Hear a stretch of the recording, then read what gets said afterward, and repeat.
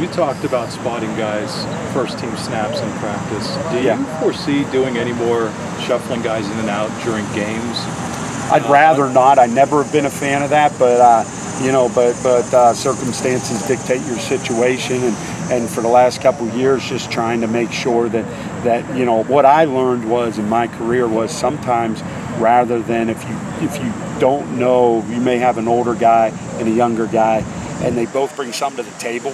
And if you can get 30 to 35 snaps of really good football out of both of them, neither one of them, maybe the old guy, maybe he's just not capable of doing it anymore. Young guy isn't mentally mature enough to do it for a whole game, but maybe you alternate series and you can get the most out of them. I'm always willing to do that, but I'm also a fan of getting those best five together and letting them roll and letting them develop that continuity that you need in the O-line. Matt, looking across the ball, losing Brian Buckle today. Yep.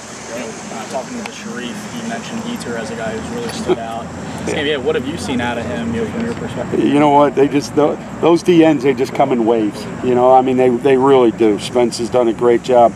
Etor, Daniel Joseph's healthy, and you know, all of a sudden it's just like your eyes pop out of your head watching him rush the passer, and you know, Jason Owe for a young kid. Every day you see him getting better because he's learning.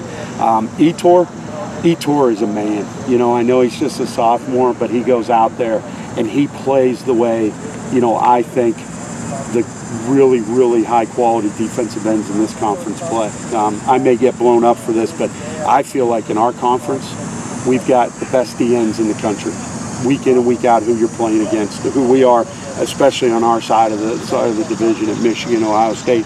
And to be able to go against guys that I think are going to match up with those guys, you can't ask for better game simulated reps than going against Sharif and Etor.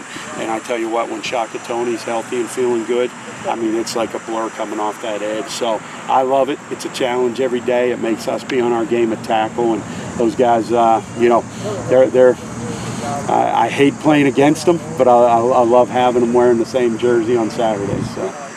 Speaking of the tackles, have you gotten any closer to seeing a guy separate himself between Will Fries, Chaz Wright, and anybody else at right tackle, or are you still feeling things out? No, you know, like I said before, we got three guys that have all played a lot of football already.